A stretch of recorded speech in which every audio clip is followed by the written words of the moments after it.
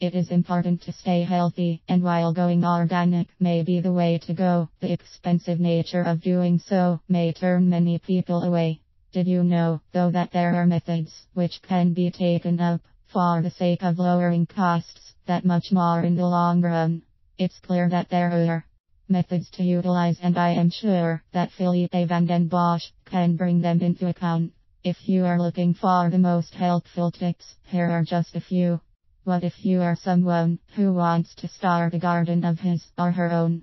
I believe that this is a smart route for people to take, especially when you consider that the crops which can come to the surface can prove to be some of the most extensive, provided you have the seeds to make it happen.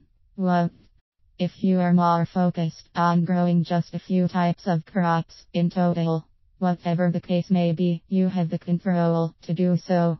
When heading to a given market, it is important for you to purchase your items in bulk. This is especially useful if you come across a sale and you want to pick up some of the best crops that Philippe and Bossche can direct you to. However, keep in mind that certain items are going to spoil more quickly than others, meaning that you should have the appropriate amount of space in your home. Names like Philippe can tell you to store them in cooler areas for preservation's sake. While you may not want to spend the time doing so, it may be in your best interest to look around for coupons for some of the best items out there.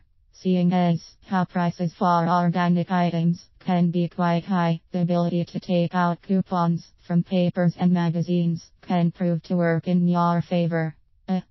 Few coupons a day may not mean much, but keep in mind the long-term picture as opposed to the short-term. Before you know it, a tremendous amount of money can be saved.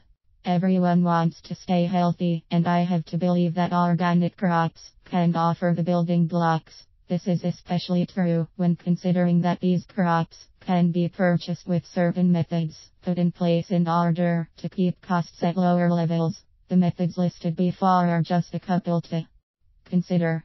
If you want to learn more, there is a level of research that can be done, and I have to believe that this will be able to help that much more in the long term.